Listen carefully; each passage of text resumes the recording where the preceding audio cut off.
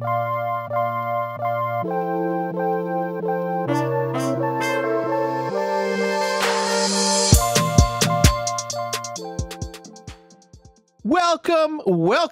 to episode 109 of the Eavesdrop podcast. There's a lot of recording going on today. Maniac streaming. Seth's over here recording a piece for... the main recording, the most important recording is it's happening right now. Right. The fuck up! That'll work. I don't mean it. You know what I mean? I was saying before the podcast started, you just like yelling. You've always been like, since I met you, just... Since high school, you like just being a little annoyed. Like, I don't like it at all. You know what? Do I like it? I think I've grown to like it. You've been that way for like the 11 years I've known you. I don't think I've ever seen you like chill. Never. Maybe like once or twice. I could count it like on one hand. Yeah. No, I don't know what it is. That's just some people just like being, Well, I don't like amped it. Up, like fucking. I'm not amped up. I get amped up when people tell me I'm amped up. Oh, now he's getting amped up. Keep going. Okay. All right, let's get the podcast started. Big timer. Yes, sir. This episode is brought to you by Burrow and DraftKings. Look, we're moving on up on the podcast. Ever since we won the Esports Industry Awards. Those are some big name sponsors. Yeah. Look, ever since we won the Esports show, what did we win? Esports Awards for Best Show of the Year. Best podcast of the year? No, just show in general, yeah. Like, can nobody compete? Better. I'm nominated 3 times this year, Big T. 5 if you include Optic altogether. You know what I'm saying? We do work, man. Yeah. It's what it's always been, the way that it's always been. Last time you and I sat down and have this conversation, a conversation like this, just solo dolo, was January of 2019. It was that long ago? Bro, I just looked when we sat in the thing? I don't even know. Over there? Is that where we sat? Yeah. Yeah. I remember that. I think that was the Eavesdrop. We've done a 60-50. Oh, yeah, we did do that. But like a solo dolo, like catching up with Will, what's been up? Like that, a lot of people have been requesting this one specifically because, one, you've disappeared for the internet for about 8 months from uploading. We see you on Instagram. Obviously we see your stories. I upload your face all the time to my Twitter. You do. I noticed that. I appreciate that. You like where mainly are you? the church. Yeah, the church one. That's a good one. Yeah, today's Saturday, so tomorrow I'll schedule a thing. I will be skipping church just for anyone. What's up? Ask. What's up? What's been up? Just not a whole lot. I got a dog. Yeah, recently. Well, let's first start with like where have you been? You know what I mean? Like people. Where can they find you? You know what I mean? I've been uploading a little bit on my second channel, so the GreenWallSt channel. Been doing a lot of trading stuff. The market's just been nuts for like the last 18 months, really. When the market crashed, there's just so many new people. I mean, even people here, like when the Dogecoin shit was going off, there's so many new people in the market, and it's like everybody was sitting there. It's like you're sitting in a poker room, and it's full of professional poker players, and then all of a sudden you look over and like the market crashed, everybody got into trading, and it's like people that have never played poker before just walk in and just throw all their fucking money on the table. And what are you supposed to do? So you just look around and everybody's like just looks at each other, and then you play and take all their money. Yeah. So that's really been the last 18 months. It's been every day, 7-8 hours a day, trading, running GreenWallSt, and just trying to get it done, trying to take advantage. When you walked in here, I haven't seen you like a month, 2 months. Probably. When was the last time? Last time I saw you was probably like at a pre-show. We did the pre-show, yeah. You did smell richer when you walked in, if I may say so. You got your fucking pink flamingo shirt. It's been a good year. What can I say? You dress differently. Yeah, your glasses have no scratches. Clean glasses. I feel like a new man. I'm 30 this year. I figured it was time to just step up into the adult world and clean my glasses and buy a new shirt. And, it's good. Get a dog. Trying to move into a house, finally. Let's talk about the house, man. Like, it's still being built? 2 weeks. It's pretty much done being built. Monday, I have the final walkthrough, and then they said the 15th should be the closing. It's been pushed back 3 times. So how long has it been taken to be built? 15 months. 15 months. Yeah. That's how long Seth took. Really? 15 months? Scump. I thought I was getting... How long did your house take to build? It was 6 months late. Oh, well, maybe I'm not getting that screwed then. Because they originally said it would be 12. We signed July 31st. They told him the same thing. Yeah. So it's just been... he stayed at my house for 8 months. You know what I mean? because he like moved. That was 8 months. Yeah, he moved in 2 months before he was supposed to move into his new house, and then they extended it for 6 additional months. Damn. Yeah, it was actually kind of cool. Have him there because he would drive here. He like I literally I never saw him. Yeah, I never saw him. The only time I saw him was when we were in passing. Right. It's like passing ships in the night or whatever saying that is. Yeah, no, it's been nuts. Apparently, I mean, I was about to get mad because they'd already pushed it back twice, and then just recently I was supposed to sign the 28th of September. I should already be moved in. And I went and I met with the construction manager. Apparently, one of the guys, there's like 4 or 5 construction managers for the builder. One of them fucking died From COVID. And the other one, my construction manager, the reason it got pushed back the last time. Was the one that gave it to him? Maybe. He's in the hospital. I don't know if he still is, but he was like in the ER about to be incubated? Yeah. Intubated? Intubated. Incubated means something else. Okay. Yeah, he was really fucked up. So I couldn't get that upset. But yeah, supposed to be the 15th of October.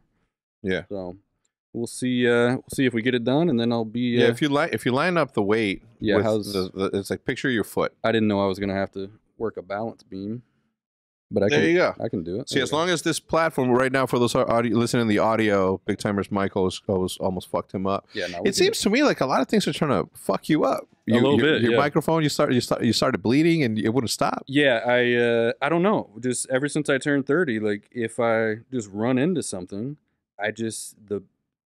the welts, the bruises, they just don't go away faster anymore. I got this thing on my wrist. Like I just barely ran into my microphone. Literally like, bam, like this. Same mic. On the soft part? SM7B. No, it was on the hard part. But yeah. I just started bleeding and I was like, oh shit. So I, like took a napkin and I figured normally like 10 seconds, you just kind of push down, you're good. So I did that and then I took it off. I looked like 30 seconds later, still just like gushing blood. And even now, like 2 days later, I still got a spot. Hey, have you gone to check your blood? You may be a hemophiliac. What is that? It means that your blood doesn't clot easy, or it takes longer, or it doesn't clot in some cases. Oh, I hope so. I also think I might have myocarditis. I don't know because I've been feeling a little bit. Let me guess, mesothelioma. You were fucking working in asbestos and shit. Nah, fuck that shit. Just I don't know. It just myocarditis. Yeah, with the heart thing, like you get the inflammation around the heart. I'm not saying it was a vaccine thing. I don't think it was. But wait, did you get you're fully vaxxed? Yeah. Are you? Yeah. Both. Johnson & Johnson? No, Pfizer. That's a trick question because Johnson & Johnson gives you 2. One. Yeah. What? Johnson & Johnson gives you 1. 1. Yeah. Fuck. Pfizer 2. Apparently there's like a pill now. I ain't taking that shit. And I'm probably not getting a booster anyway. Yeah, at this point, man, I'm like, fuck it. Fuck it. Put it in there. You know what I'm saying? Like, I've seen cards that have polio shit on them. Like, when I was a kid, I got vaccinated. I asked no fucking question. Nobody's trying to control me. Yeah. You know what I'm saying? Like, and I didn't know shit about those vaccines either. Like, flu shot, I didn't know how that shit worked. I just, bam, take it. Yeah. Yeah. Like, if it was only happening in the United States where people were mandating fucking shots, then I would get it. But like other governments across the globe are also doing it. And all you super Republicans and all you super liberals and all you super Democrats, this is not the podcast for you because you are gonna hate everything that I say because I'm right in the middle. I was born in Juarez, Mexico. Well, I was born in El Paso, Texas, but lived in Juarez, which means that I've always been teetering on the border. I don't know, where am I? You know what I'm saying? Am I Republican? I don't know. I like some of the Democratic You're probably a lot like me. Like socially, I get most of the left policies and Democratic policies, but you and I are capitalists. We've always been capitalists. Hell so like economically speaking, when it comes to, the tax structure and things like that, I really do lean more right. Yeah. I like capitalism's the reason I was able to go from, There's Northeast Arkansas. Yeah, dude, I went from Juarez to here. Exactly. You know what I'm saying? That can only happen in one. I have no choice. Right. But to be a capitalist. Yep.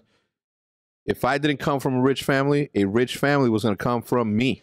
That's just the way that I was always going to live. I live my life. Yep. I got parents. You know what I'm saying? I got family. I got to make people proud. I get it. So I'm with you. Yeah. You know what I'm saying? I was like, as a Republican, Republicans hate weed unless they can invest in it and make money. Right. Right. Both over here. Love it. You know what I'm saying? It's my shit. Yeah, so I get both sides, but vaccine, I'm getting that shit. Because we were in San Francisco, and apparently they were like the only city so far, but to eat out at a restaurant or even do any sort of indoor activity, it's mandated double vax fully for 2 weeks. Yeah. So we get tested here fucking twice a week sometimes. Yeah, y'all be doing those fucking real test too. Yeah. CPR. Oh, see, bro, the thing is like you never get used to it. Because there's somebody else jabbing you every single. Sometimes it's a short person. nose, right? Sometimes it's a short person going up into your nose. Sometimes you're sitting down and it's a too tall person. Like, bro, I've gotten jabbed by all sorts of body types. You really can't do the mouth. I'd rather do the one that's for sure. Like I don't want a false negative or a false positive. I want a fucking positive or a negative. I don't want to be out there. So, speaking on the politics stuff, you know what I've been really good at? Obviously, we know Hutch. Hutch is like a super fucking like, you know what I mean? He sees one thing one way and that's it. Yep. Tax the rich. Tax my buddy Hector. Yeah, that's his favorite thing to say in his chat. Yeah. Fucked up. And has the fucking nerve to say, when are you buying me a Tesla? I'm like, I would if you pay. I would if I got to pay all these. If I got to buy everybody Teslas, you know what I'm saying? I'm kidding. But what I do is that every single time a friend of mine from Texas, who's a super fucking conservative Republican, young dude, funny, like successful, like normal dude. He's just talking about somebody that we know. Yeah. Okay. We won't say because obviously like whatever. But we will say Hutch's name. Okay. But we're not gonna say my other dude because I don't know if he's cool like that. Right. But every single time Hutch posts anything on Twitter, I'll copy that and then I'll send it to my Republican friend. God. So that my Republican friend gets super fucking tight about it and says, well, Joe Biden this, and sends me something back from Joe Biden. I grab that. He sent me. Now I know who you're talking about. And then I send it to fucking Hutch. Why don't you just put them in a fucking group chat? Because I like being the fucking the middleman, just fucking pissing them off. Yeah, I think I know what you're talking about. Because I like you talk about me like always being not uptight, but always being like on edge and like being like God, like annoyed and shit. Yeah, I like to see other people annoyed too. So maybe I am an annoyed like wizard or something. I just like putting people in certain moods. Yeah, no, I get it. But they never see it coming. You know what I'm saying? I tell them what I'm doing. Who? Both of them. Oh. They don't get it. They continue to fucking argue with me or through me. But they've never spoken to each other. No. Hell no. I mean, I don't even know if they like I think that they could get along fine. But when it comes to that, like Jesus. Yeah, probably not when they're You know what makes me laugh the most is like people that I follow that have like almost no following. They're always posting. Like, yo, you're not changing the world. You know what I'm saying? Who you gonna influence into changing? You know what I mean? Talking into the void. Yeah. I sometimes just I've gotten so good at avoiding the internet that I just like don't. You know what I'm saying? Like I haven't been on Reddit. I'm the same way. I haven't been on Reddit for like fucking 8 months. Damn. Yeah, if people from Reddit want to find me, they can find me on Twitter. Yeah, you know what I mean. That way, I can filter the mute button. You just gotta pick your social media, but each one is like different. You know what I mean? Like Twitter's a certain vibe, Instagram's a certain vibe. Twitter is like who was it? Earl Sweatshirt. That the videos that Twitter makes me want to fucking kill myself sometimes. Yeah, like Twitter's just a certain vibe, and it ain't a good one. Most days it ain't a good one. So I just choose to pick my battles wisely, and just I've really tried to, focus on the types of things I'm consuming every day because it really does affect how you view the world. You're good. Don't worry about it. You keep talking. Okay. Yeah, it affects how you view the world and like what sort of mood you're in, just everything that you read. So I'm trying to be more cognizant of that and just try to consume real stuff. I'm not trying to like live in a fucking happy bubble. Yeah. I know sometimes the world sucks, but damn, I'm just trying to be chill and like happy most days. You know what I mean? And it's hard to fucking do that on the internet, especially if you're a person of popularity. Yeah. You got so much. I mean, I don't really have any hate coming at me, but a lot of people do. Yeah. I've gotten really good at just not doing, just like not even. Out? Well, look, when leaks happen, for example, I immediately get off Twitter. I'm just not on Twitter. Yeah. I got work to do, man. I don't got time here to fucking one. I'm not gonna explain myself. Yeah. On something that I can't explain. You know what I mean? I can't get mad at somebody for fucking assuming shit and sounding like fucking moron. Right. Because they're operating under certain, pieces of a puzzle. They don't have the full picture. They do not have the full picture. Right. So their assumptions are wrong. Yep. No matter how right they are, they're wrong. You know what I mean? So if I can't educate them on what's right, and if I can't prove them wrong, no point in trying to even engage. No. Because then once you engage, it's a whole other thing, and then you fall down the rabbit hole and like I go through the same thing sometimes with trading. Obviously, it's a pretty controversial deal, and there's a lot of, it's a really hard thing to do, and I don't shy away from how hard it is. You hear like the story, like 90% of people fail, 95%. There's some people who just literally, whether they've tried to trade before in the past and they failed at it, or they just read like a study or a piece on the internet, that you just cannot convince some people that something's right. So like I'll post a trading video where I make, you know, $3 grand. Like for the last 18 days, I haven't lost money day trading. 18-day winning streak. Like at a certain point, it's just luck doesn't explain it anymore. But you try to explain that to someone who has their mind set, they're like, it's not possible. Yeah. You can't do it. Yeah. And at this point, I'm like, I'm not even going to waste the fucking energy trying to convince you. I'm literally, I do it every day. I don't need to fucking convince you. And I'm sure it's like that with a lot of stuff. So, yeah. Is there a reason why your $3 grand a day isn't 30 grand a day? Well, it's just risk mainly. It's just what you're comfortable with. So, like, you know, you can start an account, and there's kind of guidelines to go by to make sure you never like blow up your account and lose everything. A lot of it is like 1% of your account per trade. That way you'd have to lose 100 trades in a row to blow up. Yeah. But as my account just kind of grows exponentially, my appetite for risk doesn't, because right now I'm still risking what I did last year, but my account's up like 700% just because I'm not, if I want to make 30K in a day, I could scale up to that point, but I got to risk 30K in a day.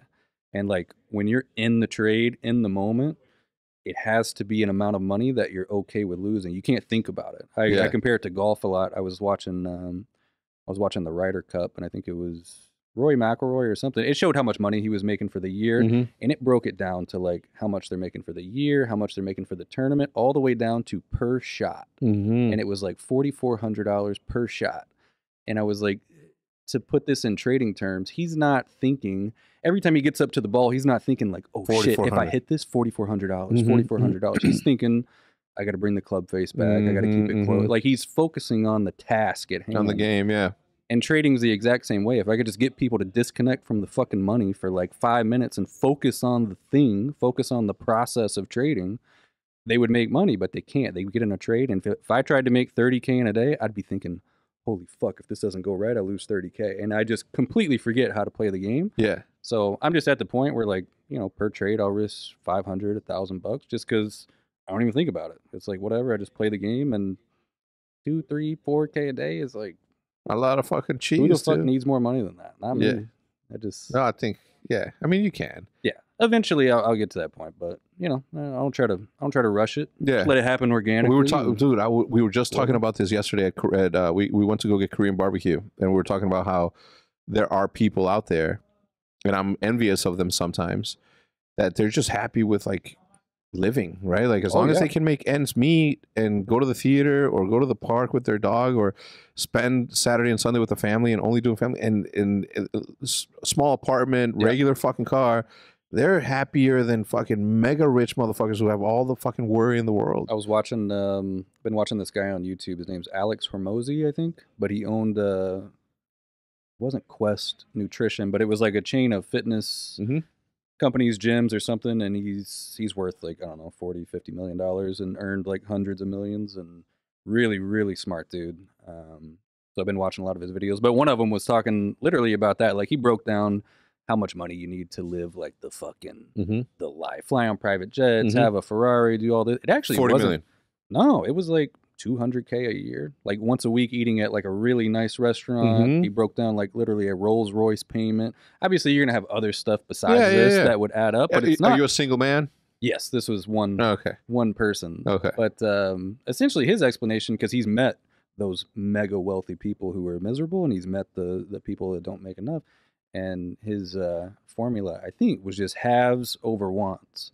And it's not how much you have, it's bringing down how much you want, because you can always get something else. And if you're always wanting more and more and more, you'll never find that happiness. So instead of, I mean, obviously we like making money. Like you need to get to a certain point, in my opinion, which is a lot compared to most people. But, you know, if you can just bring down the wants a little bit, then you can find the happiness. It's like the difference in the 3K and 30K. I'm like, would I like to make 10K a day, 15? Sure, but like, do I need it right now, this moment? No, I'm fucking good. Yeah. Yeah. Bro, I struggle with that because I can always see something better. Like the hex quarters. It'd be really cool if we can break some of this up and have like a fucking, you know, right now we have Maniac Screaming. Yeah. But then we lose that. You know what I mean? So like I can see where we can improve the hex quarters. Yeah. But I also don't want to improve the hex quarters. Now, my garage, for example, like I like my garage, but would it be better if it was a warehouse that I bought instead of the garage, where I can not only fit my boat, but I can also fit, you know, sleeping beds. Yeah. Pardon me. Hold on. It's a little Texas allergies. Yeah, the pollen's bad today, bro. No, man. You know what's crazy? All right, so we can prove like like a warehouse would be better. Yep. My house is nice size house. The dogs are comfortable. Huh? I said it could be twice as big though. Yeah, it could be twice as big. Bigger backyard for the dogs. Yeah. You know what I mean? Like it could always be. And it's like that. How do you balance that? Because obviously you don't want to stop.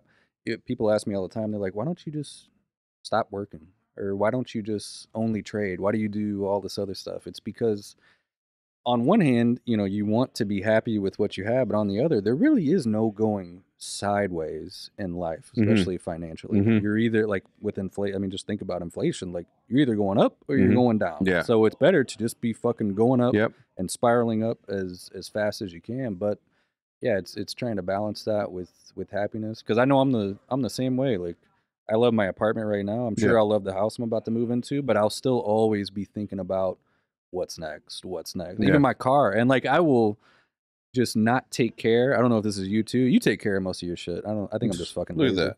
Yeah, it's pretty pristine. But me, like my Tesla is in shambles right now, just the inside of it, because I'm thinking to what's next. I've been looking at like the Bentley Bentayga, and I'm like, fuck, that shit looks pretty nice. And I know once I get it, I'll be thinking about like a Rolls Royce, and I won't take care of the Bentley. So I'm just not like, I'm not living my life in the moment. I'm always looking at what is next. So I'm trying to do a better job of appreciating what I have, but still working towards whatever's next. My dad and Jude have said that I'll never be able to stop. Says that my dad says that I have a worm in my asshole that's always keeps me moving. Yeah, I was like, Pop, that's those analogies. I don't know about the analogy. Yeah, but well, in Spanish it sounds funnier. You know what I mean? Yeah. But you know, with Pine Park, with Optic, with all the Guggen stuff, with the good stuff. Like you're always looking at the next thing, and I think I've gotten to the point to where like my advice is worth more than my time for them. Yeah. Where they don't necessarily need me to be, you know, packaging fucking or designing baits or doing that. Of course not. But it's like, you know, from what I've learned in the last decade, like I've gotten lucky a lot. You know what I mean? Like plays a part, sure. I'm looking to get lucky a fourth time with Pine Park. You know what I mean? Like that sort of thing. But at this point, I've gotten to the point where I'm like, it's not even about luck. It's not even about like I know that Pine Park's gonna be big. It's a growing market. I have an audience that even if 10% of that audience partakes in that, and for me, it's like about creating and sharing more within here, because the more that I'm able to make out there, the more that I can improve what I do at Optic and how we do Optic, right? And just that mindset. That's why I don't consider it luck. I forget who I was having a conversation with, but we were kind of looking at, I mean, I won't name any names in particular, but we were talking about like everybody that went on to see like, you know, reasonable amounts of success after playing like Call of Duty or Halo or something. And it was like luck, of course, plays some part in that, but a lot of it too, I think, is just the ability to recognize opportunity and act on it. Like there's been certain like crossroads that we've had throughout the years, and the people that have seen the opportunity and taken that right path, whether it was through luck or just the you know, strategic decision. Yeah. That's what, you know, that's how people are seeing success now, and other people kind of fall by the wayside unless they just chose to do that. But I know a lot of people, you know, just they either don't see the opportunity or they just don't act on it whenever it's there. So, I mean, yeah, I would totally not be surprised if Pine Park blew up. I wouldn't put that on luck. Bro, it's done already. Yeah. Bro, the amount, like after that. Are you selling right now, by the way? No, the launch is October 16th. Okay. Oh, right? So it's like not this weekend, not today, this weekend, not the following weekend, but the weekend after that. That's the day I move in. Yeah, I'm gonna be. Well, what's the house party? I want just make sure that you let me know about the house party ahead of time. Yeah, I'll get some furniture and shit. And then yeah, well, I'll tell you a little bit. Any well, Burrow may be what you need to. We'll talk a little bit about that in a little bit. Yeah. But because of the success that we've had, and more importantly, because of my track record of what we have done, right, as Optic, what our strategy did for Goog, and what our strategy has done for Good, what our strategy has done for all the other teams that came after us. Like it's a proven concept that not only works in gaming but outside of gaming too, right? Anything, so for me it was like an easy approach. And once people see the plan, once people see the approach, they're like, fuck, this isn't just like this dude slanging weed and shit. This is like a bigger thing. Anyway, long story short, because of the amount of different CEOs in the cannabis industry that were at the launch party, because of the amount of movers and shakers from the cannabis industry that were at the party, and the way that they saw everything, the way that everything got explained to them, the numbers that they're seeing, they were just like, exclusive, no exclusive, that sort of thing. Right. And again, it isn't about. The only reason I said is like I'm looking to get lucky a third time is because I want to emphasize on the fact that this isn't motherfucking luck. Right. Okay. I say that so people can fucking think. It's the same thing with trading. Like at a certain point, it's not fucking luck anymore. It's strategy. It's the will and determination and like fucking persistence. Yeah. The implementation of a strategy is the execution of it. Execution's huge. So the reason I say this is like, I'm looking to get lucky a fourth time. Yeah. You know what I mean? Just keep saying it. Like, I'm looking to get lucky that 13th time. Yeah. You know what I'm saying? It's like, if I could just get lucky one more time. Yeah, no, I hear what I think we've all done a really good job at is not overblowing up. You know what I'm saying? Like we're in this. Like Seth, like I think he went a little bit too far into the fame side. I love my little niche. Like it is the happiest I could possibly be. Like I'm not famous. Like I got an audience online. I make plenty of money to be happy, and I just kind of fly under the radar, low key. Live my life. I was in Napa, just like walking around the winery, and I was just thinking like, this is fucking perfect. This is exactly what I want. I love that every so often it's like, HECZ, what up? Yeah. Or like, GreenWall, what up? Right. You know what I'm saying? That sort of thing. Just like a couple times a week, maybe, or a couple times a month. Yeah.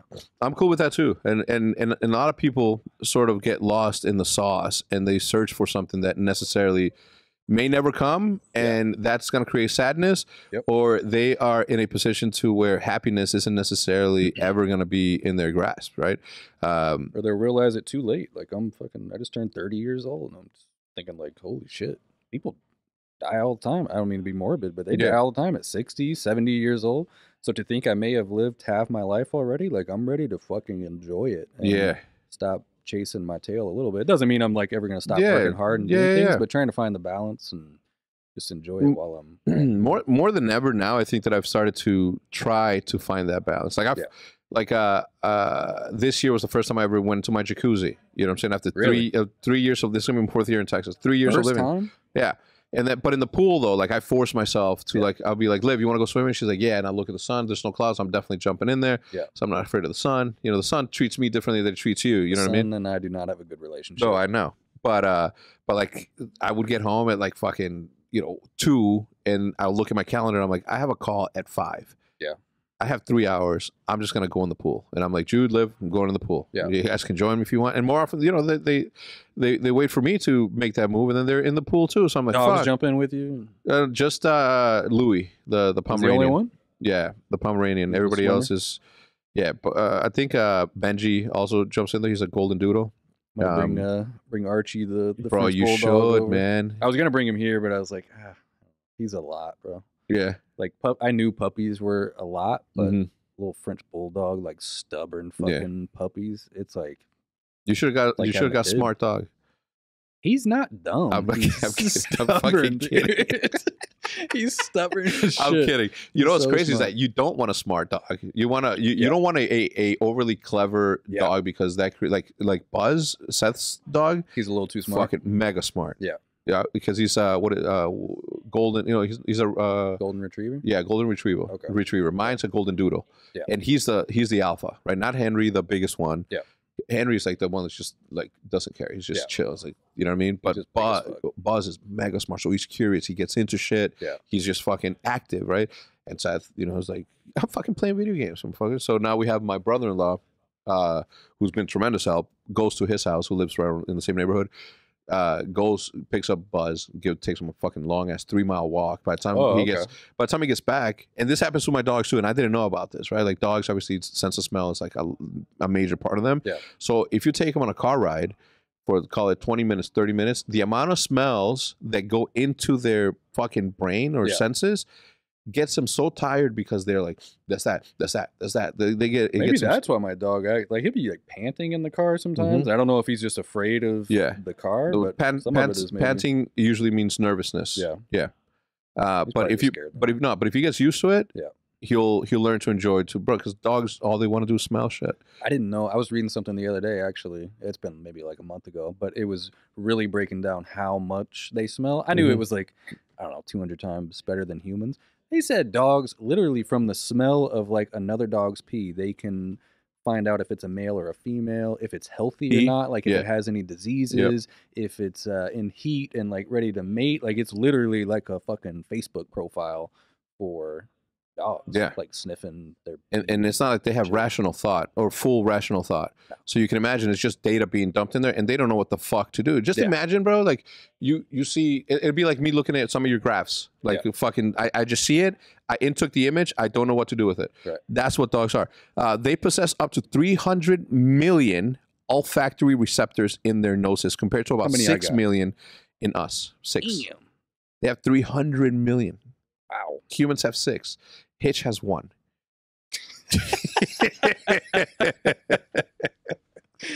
No, that was a good one. But imagine you bring in a hot, I don't know, like a bag of food or something. So where are you going, Big T? That's not, we're both taken. No, a bag of food, man. The dogs probably just lights them up, lights their brains up. Their what do you call it? The olfactory sensors? Oblongata. The medulla oblongata. Yeah. Bro, imagine, it is insane to me the amount of, like we were talking, me and Formal were talking about this yesterday, like animals, just octopus, like my octopus teacher, you've seen that Netflix documentary? So good. Bro, the fact that they only live 12 months. But 12 months? Yeah, 12 months. 12 months. But in those 12 months, their rational thought, their way of thinking, their feelings, their ability to morph into anything and everything that they want, that's fucking insane. I didn't know it was 12 months. So they're like coming out the womb smart. Yeah. Like they are born smart. Yeah. That's crazy. Yeah. Because when you think about fear and hiding and those sort of like defensive mechanisms, like some of that you can attribute to just instincts, right? Yeah.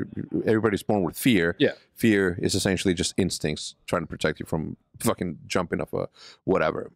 But these fucking octopi, I don't know if it's octopuses or what, but octopi are like grabbing shells and like covering themselves, hiding themselves, morphing, getting soft tissue into horns, hard horns. Bro, I didn't know they could do that. Yeah, dude. It's insane. I stopped looking at it because I love calamari. You know what I mean? That shit is good, though. You know what I'm saying? I had so much good calamari in San Francisco, man. The seafood out there was... Well, let's talk about the vacation in a little bit. When do you actually move in? You said 3 weeks, 2 weeks from now? Final walkthrough is on Monday, and then supposed to have closing on the 15th. So probably got movers coming in the 16th. All right. Well, let's get the mortgage. All right. Well, let's do this. Let me go on a quick commercial break. Let me talk about Burrow, which you may benefit from because it's furniture, right? Wow. It's not just any furniture. It's the following. And Burrow, being the sponsor of this podcast, shout out to them, is a company that is setting a new standard for furniture, right? For easy to move modular designs, timeless American, mid-century and contemporary Scandinavian. You know what that is? I don't. Jude does. And a premium durable materials like responsibly forested hardwood, top-grain Italian leather, and reinforced metal hardware. Because who doesn't want like their house to look like sharp edges and smooth surfaces, like super innovative product design, right? Burrow's in-house design team takes a research-driven approach to make sure that the furniture fits your lifestyle, which translates to things as simple as mounting guide posters for the index wall shelves and a tool-free assembly process. Tool-free. You don't have to worry about where's this Allen wrench, where's this screwdriver. None of that. No, a modern shopping experience also, right? Burrow got rid of the far-flung warehouse stores and high-pressure showrooms and replaced them with a modern, easy-to-use website where you get to create and customize your own furniture without even leaving the house, which is even better for me specifically. Free shipping for all. Every order, no matter how small, how large it is delivered directly to your door for free, which can save you well over $100 when it comes down to it, right? Especially if it's a large item like a couch or like a refrigerator. Well, refrigerator's not really furniture. You know what I'm saying. World-class service. Obviously, they pride themselves in being a company that takes a customer-facing approach, which means that they care about you. They care about your furniture. They care about making you a lifetime customer. Therefore, they spend a lot of time making sure that not only do you have a good experience during the shopping period or the design process, but also in the delivery and also, obviously, afterwards when you get to live with the stuff inside of your house. And right now, thanks again to Burrow for supporting the show, by the way, but right now, our listeners can get $75 off their first order at burrow.com/HECZ, that's H3CZ. That's BURROW.com/H3CZ for $75 off at burrow.com/HECZ. Now, the link's going to be listed in the description down below. Just click on that. Remember to use code HECZ to get your 75% off, and that's H3CZ. One more time, that's BURROW.com/H3CZ for $75 off. Big T, if I don't see a piece of furniture from Burrow in your new house, we're going to have an issue. I mean it. Support the show, man. I mean, you've been here for 12 years, 14. Our next sponsor, super psyched. DraftKings coming back. Guys, you guys don't understand. You know what I'm saying? I've had athletes sitting right across from me. Basketball, football. We're in football season. My team is 1-2. Hopefully to be 3-2 or 2-3. I don't know the math. 3-2. 2-2. I'm hoping it'll be 2-2 after this weekend is what I'm trying to say. Last week's is in the books, right? Now it's time to review the tape and prepare for this week. There is no better place to get in on the action than with DraftKings, official daily fantasy partner of the NFL. To add to this week's excitement, DraftKings is giving away free shots at millions of dollars in total prizes up for grabs. If you haven't tried DraftKings yet, this weekend is the weekend that you have to, right? Listen to these amazing opportunities that you're about to get, right? If you head over to the App Store right now and you don't want to miss this, you got to go to the App Store right now, download DraftKings, use code Eavesdrop, and you're going to get some goodies coming your way. Draft your lineup and feel the sweat like never before. Every run, every pass, every catch means way more with DraftKings. It's simple. Just pick your lineup, stay under the salary cap, and see how your team stacks up against the competition. Nothing adds more to the excitement of watching the game quite like having a shot at millions of dollars in prizes. Millions of dollars in prizes, right? Now, think about it. Like, every single catch, like, think about how awesome it's going to feel if you're one of those people that ends up winning the millions of dollars in prizes. It'd be sick. If you haven't signed up yet, what are you waiting for? Get in the game right now, right from your couch, your chair, your desk, wherever it is that you're sitting.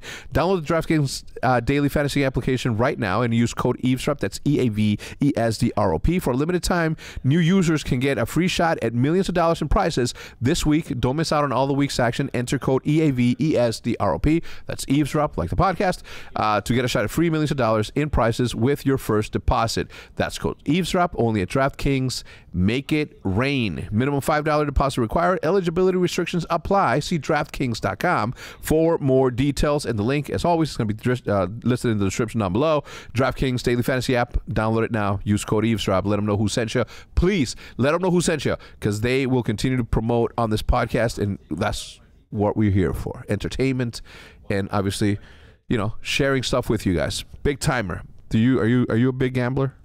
Do you gamble? Not really. Not really?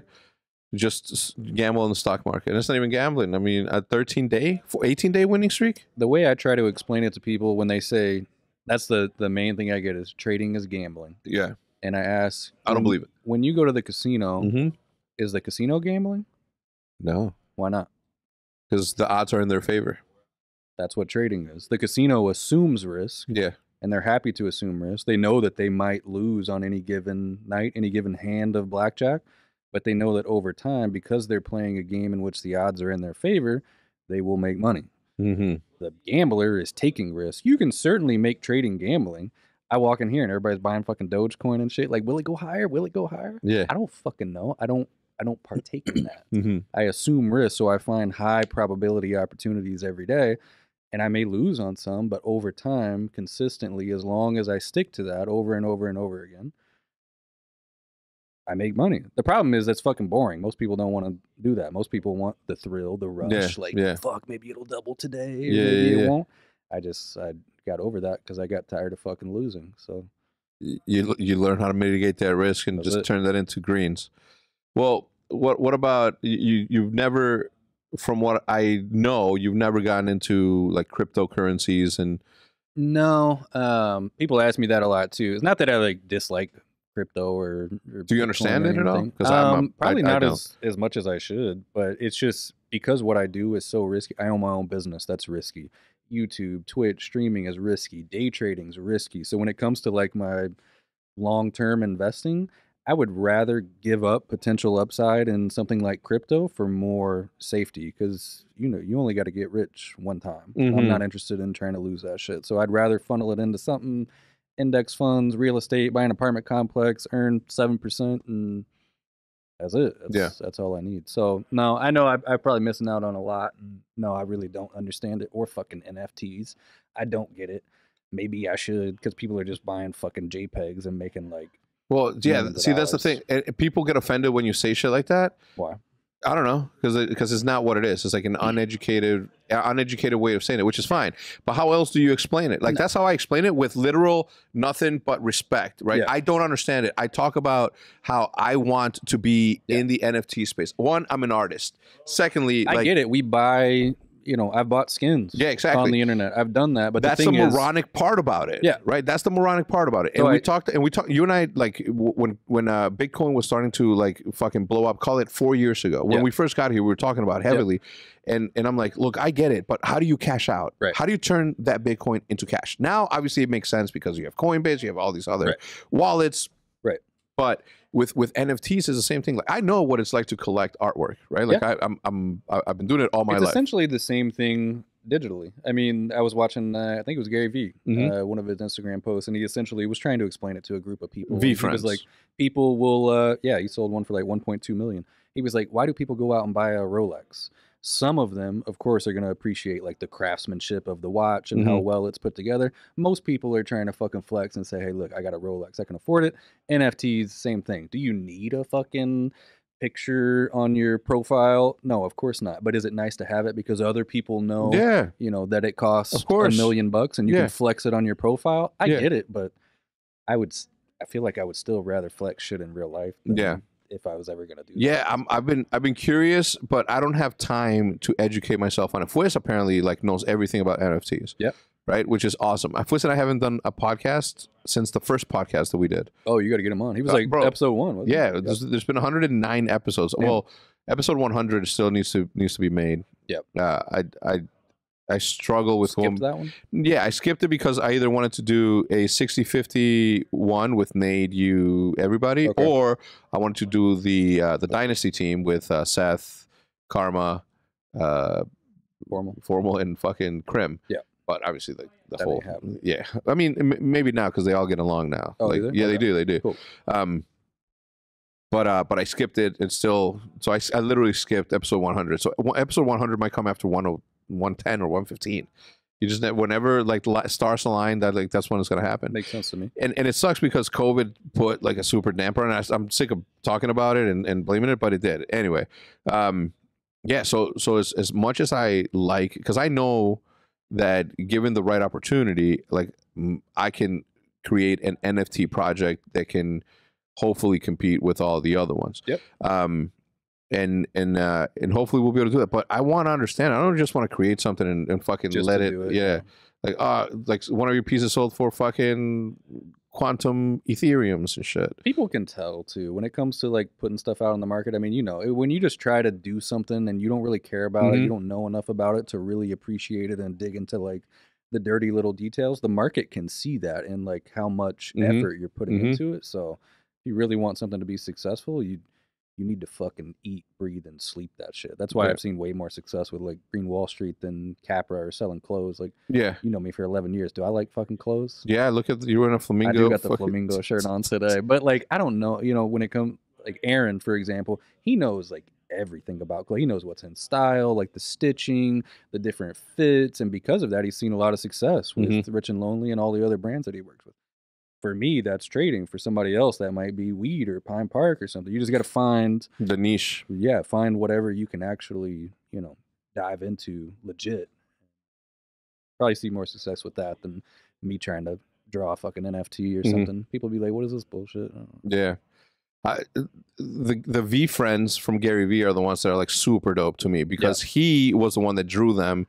Oh, he did? And apparently, and again, I'm a moron, even though Ty from his crew was in town and we went to get tacos and we talked extensively about it. Like I'm still missing one piece. I understand collectibles. I understand digital collectibles. I understand it all. I just don't understand like this. There's something in my brain that's missing, a piece of puzzle of information that will 100% get me fully caught up. Wait, so what's the question? I don't know. Like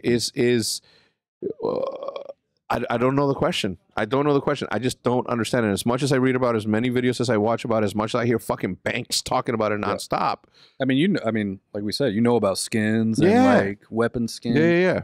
It's the same thing, just outside of Counter-Strike, outside of Call of Duty, on the internet as a whole. Yeah, on the internet as a whole. That's what it is. Yeah, but is there a Instagram, for example? If you go to my Instagram page and I post a picture of this, you know that I own this. Yep. Is there an Instagram for NFTs that's like, is there a wallet website that you have a profile and then you can go into your gallery of all the shit that you own and then you have information on there as to what you bought it at and what it's going for? Like that sort of thing. I know there's a way to authenticate it. Like there's a way to see that you actually own it. But as far as like showcasing it, I think in that, what was the game? Everybody was buying the land and with like Minecraft? Mana? No, they were like buying actual with like Ethereum. They were buying the land. It was the game, but apparently you could showcase like your NFTs in the like homes on the. See, that's what I mean. Where is this world? I know that at some point or another we're going to be ending up in a player one sort of. We talked about it in the Optic podcast. That's where we're at now. AR VR is where we're going to be, right? That's where we're going to be. Like if I wear something in game, like that's what it'll be. For example, this shit right here. By the way, you didn't receive it, but you're about to receive it right now. Okay. The Optic Phase collab. Oh, okay. This has your name on it, BigT. Very nice. Appreciate you didn't get it, but like if you buy like this, right? There's a limited amount of these made. Yep. Right. The boxes are even fucking valuable, apparently. Right. And I fucking somebody here threw out one of them. But at the same time, like I just don't know where exactly you're going to be displaying like these things or like why. I mean, like right now, obviously, it's Twitter profiles, Instagram profiles, but at some point, my God, fuck, you are displaying it already. You are. You're flexing. Snoop Dogg bought a thing, and it like it's a crip. Yeah, with a crip punk, and he probably paid millions of dollars. He's flexing it on his profile. He's got it. Yeah. And people know that it's $1 million. Yeah, so like he's flexing his car. Bro, that's actually okay. See, like right there, a little bit unlocked. Yeah, and as common sense as it is to you experts, it isn't to me. I'm 41 years old. I try to keep up as much as I can, but I can only do so much with everything that I fucking have going on. Yeah. But like Nadeshot obviously bought the Thief, which is fucking dope, right? And let me see if he's still flexing it, because it's not even nascent to Twitter. This it will eventually branch out to like what you said. If there's another world that you play in, or it might be like all online games, you know, will start allowing you to put those as your, you know, profiles and Yo, he's got a pretty cool bio. Nadeshot does. As a retired fast food cashier turned professional gamer, founder and CEO of 100 Thieves and LA Thieves. That's pretty dope. That's good. Retired food like fast food cashier. Yeah, dude. That's his last job was that. Yep. Did we ever talk? Did you ever have a job? Sort of for like a summer, yeah. I swept the streets. I read water meters. I remember one time I pulled up a water meter. Fucking snake came out of the water meter, tried to attack my life. I knew at that point that was not for you. I wanted no part of that. Part of that. But I will say though, something about, I don't even know if it was what I was doing, but just a hard day's work nothing feels better than like waking up at 6 a.m. and I go and like manual physical labor for like 8 hours, 10 hours. You get home tired as fuck, but damn, you sleep good knowing like I did that shit. I'm ready to do it tomorrow. I know. I'm never gonna do it again. I know exactly what you mean. Yeah. I'll never do that. I won't even help friends move. Nah, fuck that. I'll pay somebody to do I it. pay for my friends to have movers. Yep. He's like, yo, you help me move? Yep. I show up with a truck and 2 dudes. He's like, yo, who's that? It's like, That's I'm your like, help. yeah. I'm like, that's me. Those are my avatars. Those are my in-game avatars. You know what I'm saying? They're here to do a job. Same way. You were just in LA out there with Rambo hitting the links. San Francisco, yeah. San Francisco. Yeah, we flew into San Francisco. What was that about? Just thought a blue moon, let's go on vacation? No, I had that planned for shit. And he tagged along? 8 months, 9 months. Well, he used to live out there. So he was there before we were for 2 weeks or something like that. No, so my girl and I flew into San Francisco, and then her and I went up to Napa Valley, did the whole winery and food thing, ate at the French Laundry, which is like world-renowned Michelin star restaurant. Was it good? It was fucking dope. Because the shit that you were seeing, I'm like, that's not enough. I mean, it's like 10 courses. So it was 10 snacks? Nah, it's a lot of food, trust me. From what I saw, I can't trust you, apparently, because literally it was like a clam. It's so with like rich. fucking basil and parsley and shit. Yeah. Little squirt of something. Make it arty. It's so heavy, rich French food that it was a lot. I felt kind of sick after. But no, it was good. And then we went back down to San Francisco, and then I met some family, and Ray and his wife played golf at Half Moon Bay, the Ritz-Carlton on the ocean. Yeah. We did a couple courses out there. And then, wait, the Ritz-Carlton in San Jose? Half Moon Bay. It's right there. Bro, I went to Half Moon Bay. Really? Yeah, it looks like a haunted place. Kind of, yeah. Yeah, bro, I was there. Really? I was there for the Countach rally. What is that? I was there driving a Ferrari for a whole week with me and DeSoto Mike. Like recently, or? Yeah, like fucking 5 weeks ago. Like a documentary just released on DeSoto. I'll link it in the description. Wait, was I there then? No, you weren't. No, it was way after that. It was way before that. On the ocean, like ocean. On the ocean, there's links fucking everywhere. Yeah, we played that golf course. Yeah, that was the one. Yeah. That's where it was the 50th anniversary of the Lamborghini Countach. Oh shit! Yeah, so you drove one? No, apparently, and no offense to those who collect them, because there was like 50 of them there. Yeah, actually, there was like 300 Lambos that were there. Super old school, no AC, so they had to drive with the doors open. Yeah. Anyway, I was there. Damn. What room did you stay in? Oh, we didn't stay at the Ritz. Well, we did stay at the Ritz, but the one in San Francisco. You saw that out. Different one. Yeah. All right. So you weren't able to come to Pine Park. Why? Well, for one, I had my girl with me there, and that was the day we were flying back. I also had a puppy that was brand new, and I had to look after him that day. And I also had a meeting with the house inspector on that Friday that I'm moving. So, well, the party was apologize. Thursday. I couldn't make the You party. You did. I missed you, man. I know. Everybody was there. All my good friends were there. You need to throw something a little. All my real friends were there. Yeah. Yeah.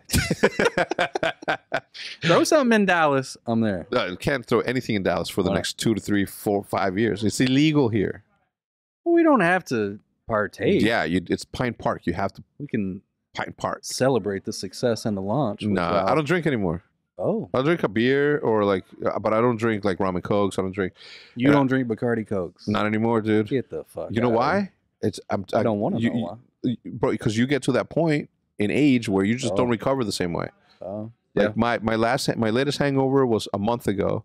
The wife and I went out to dinner with our neighbors. Okay. So you do go on dates. I convinced you to go on a date with your wife. That's crazy. You it did. Was fun? Yeah. I mean, we always gone on dates, but not like a grown-up date. You know what I mean? Like with other people that you don't really know, but you want to get to know. I don't like doing that shit. No, I don't want to get to know anybody. You went on a double date with Rambo and his girl. Yeah, I already know them though. Yeah, you go on a double date with me and Jude? Yeah, I do that. Yeah, we should. Anyway, we went out. I took him to this super fancy restaurant. It's I'm like, yo, well, here in Dallas, the Charles. The Charles. Is that in Frisco? No, it's in Dallas. Oh, okay. It's in the Arts District. Oh. Bro, it is fucking fire. Good? Well, first of all, try to make a reservation, okay? You know I like food. I'll get a reservation. Yeah, listen. Yeah, of course, you know me. We can get you a reservation. I know the owner, Chas. Okay. Yeah. So this dude also owns El Carlos, the Mexican spot. Okay. or Don Carlos. Anyway, the Charles is this fucking incredible Italian. Bro, I'm telling you, I felt like I have never had Italian pasta until I sat at that fucking table and I ate what the fuck I ate. Felt like you needed to wear the tracksuit. Bro, have you seen the video? Which one? He's like, where's the baba goosh? Where's the baba ganoush? That one? He's like, you motherfucker. Nah. So good, bro. But I sat down, I ate that shit. I was like, my brain, I'm like, I could not, in my head, I could not understand how I had never really tasted what Italian food was. Do you remember what you had? It was the red pasta, man. It was, I'm like, yo, well, the cool thing there is, and the cool thing that you get to do sometimes, if you work hard, is that you get to get there and then you could be like, what do you want to eat? And then you can say things like, I'll let the chef take me on a tour. Yeah. So the chef will take you on this fucking tour. Right. It'll fucking cook shit up. It'll bring shit up, throw this at you, this at you, and then here's the main course. Here's the second main course, third main course, fucking steak at the, bro, it was amazing. So you did that. You just let the chef decide. Yeah. And just brought stuff. Yeah. But he didn't bring me the pasta this time around. Damn. The original one. Oh, okay. So what ended up happening is that I said, my neighbor, he's like, yo, he's like, you want to drink something? Like, yeah, of course. So they ordered cocktails, and I'm like, let me try your old fashioned. You know what I'm saying? Because old fashions at the private club here in Frisco, those are fire. That's your favorite. It's my favorite. They snapped. Really? At the Charles. They snapped their old fashions at the Charles. Played no fucking games. So not only good, that's how you know a good restaurant. I mean, first when you get the bread and then the drink, you know if the bread and the drink is good. Well, there's no bread. It's a fancy restaurant. It's real Italian. They don't tease you. They don't do no, they don't try to fill you up. Yeah. You know what I'm saying? They want you to taste it. They ain't afraid. Okay. So call it, I don't know, call it 9 to 10 old fashions by the end of the night in the course of like 3 hours, right? There's a difference in drinking and blacking out. I blacked out. That's fucked up. Yeah, poor Jude. She was the one who had to carry my 212 pounds right now. Did you Uber back home or? No, she drove. She wasn't drinking. She's not a drinker. Yeah. But we drove back, and apparently, like, I was fucking talking. I'm like, baby, I don't remember getting home. She was like, what? You were talking your ass off. And I was like, well, that's what I do. Second nature at that point. I was just like fucking trying to make people laugh. It was like the party we went to for the Guggen thing. My girl, when we left, she was like, Heck spilled his drink on me and just kept telling me to take care of you or he's going to come after me. And I was like, second time. That's my guy. I didn't mean to spill. I didn't even notice. Nah, it's all good. So I quit drinking because I don't drink just to drink. I drink to get fucked up. I've always been that way. I don't do things half-assed big time. You know what I'm saying? I'm like 2 glasses of wine, 2 drinks, and I'm good. In LA, I just like to enjoy. In LA, what I really got into is like smoking a joint and then drinking one Tecate, one beer, or a Modelo, or a Corona. That would have you feeling just right where you need to be. Yeah, like like I already get in an immediate better mood when I'm like when I take a couple of hits. Like I get immediately my mood changes. Yeah. My creativity sparks. And we were talking, me and Formal were talking about this yesterday, nothing related to weed or anything, but we were talking about how smart a person has to be funny. You know what I mean? You can't just be funny. I mean, obviously, like, there are dumb people out there that do stupid shit that make you laugh, but to be clever enough and fast enough and quick enough to and the timing and like delivery of jokes. Yeah. Like, it takes a clever person. Yo, I'm glad that you're not wearing what the fuck you were wearing last night, Hitch. But you see what he was wearing? He was wearing fucking spandex that you buy on Instagram. Okay. You're talking about the... For those don't show him. For those of you listening, Hitch just walked in and he was wearing some... Those are the booty hugging ones, yeah. Let me see. Never mind, outside already. I'm good. I resisted it just fine. Yeah. I could not believe it. This dude fucking wild. He got on my table dancing and shit. Just double cheeked up on a Thursday afternoon. Man. It was like, it was crazy. Anyway, so we were talking about it, like what it takes to do that, and I thought about like the earliest memories of me being a young kid, and I'm like, I've always wanted to make people laugh, but there are people out there that are just like, when was the last time that let me see, Ray's actually funny. I don't know, who the fuck do you hang out with that I can? I don't know. I was like, yo, when was the last time that Matt made you laugh? Like Matt, my Matt. He's hilarious. No, my Matt. Which Matt? My Matt, my camera. Okay. I thought you were talking about Formal. No, and then Formal's like, he's like, only when he laughs. And I'm like, yeah, but he hasn't like gone, like, there's people out there that are just like there to laugh, and people that are there to make people laugh, right? So I'm like, oh, I'm one of those people that just like can't help but to go out of his way to make people laugh. Yeah. Always looking for the joke opportunity. Yeah, like, man. In the darkest of situations too, which is why I hate funerals. Kind of oh man, it's so bad. It's my favorite kind of man, I had a whole bunch of stuff to talk to you about. Let's talk about it. We could do a fucking long episode. No, I mean, shit. It's like I have financial collapse incoming. It's like, what the fuck? I hope so, bro. I short shit. What down? I make money. Yeah. I was thinking about the amount of stuff that has happened in the last like 3 years has reshaped the way that not only that we live, but the way that we conduct business.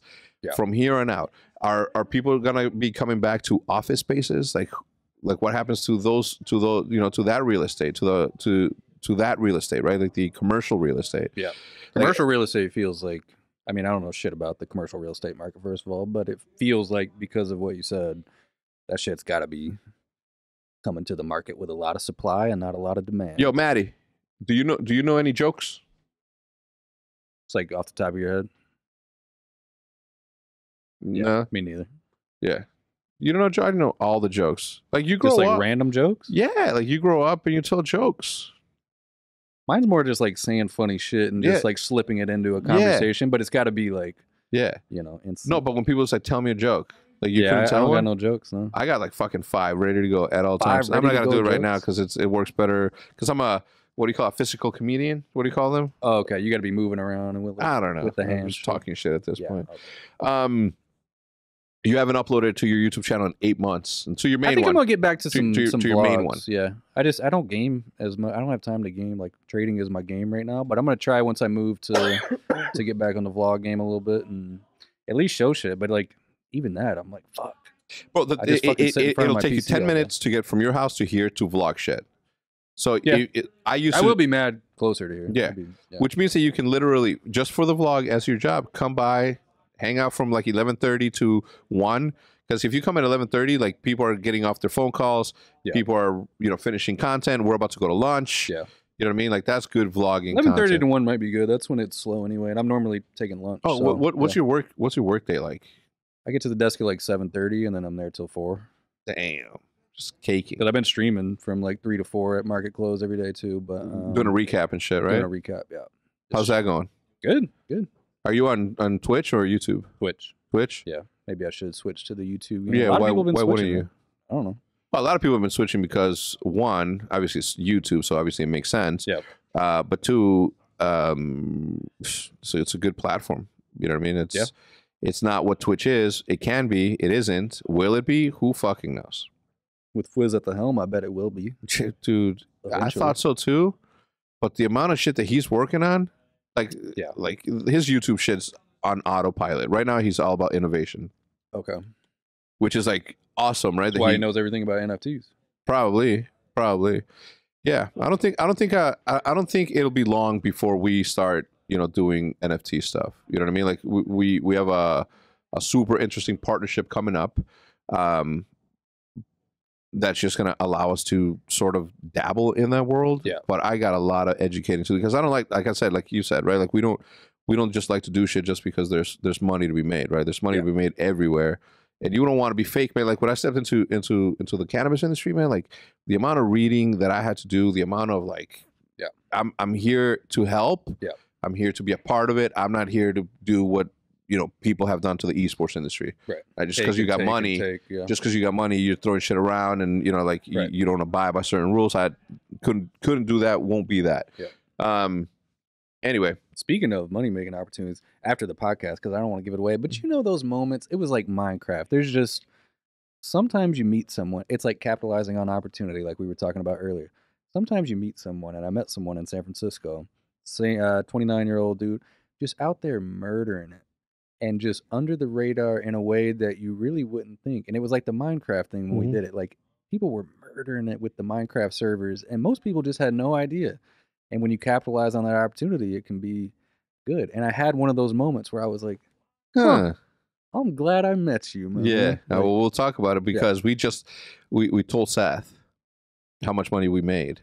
in the Minecraft stuff. Oh yeah, he wasn't doing that with us. No, I'm like, remember I'm like, damn, I bet you feel salty you didn't join us on Minecraft. He's like, well, I didn't play Minecraft. I'm like, well, you could have played Minecraft. We made a shit ton. He's like, how much you guys made? I'm like, oh, like 400K the first month. And he's like, damn. And I look over at him, like, yeah, it was me, Nade, BigT, and somebody else. And I'm like, yeah, we killed it. And then he's like, well, how much do you guys make total? He's like, around 1.25. You know what I'm saying? It was a good year. He was so salty. He's like, why are you bringing that shit up? I'm like, motherfucker, it's like 7 years ago. We tried to fucking bring you in. Obviously, it would have helped the server. But you just hurting now. He's really hurting because he missed out for sure. No, he acts like he's hurting every day. You know what I mean? That's his gift. Yeah.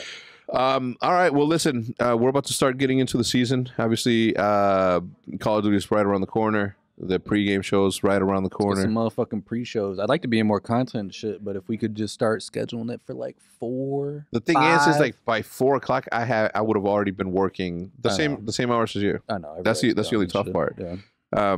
But we can figure it out somehow. Anyway, BigT, it's always a pleasure to have you on.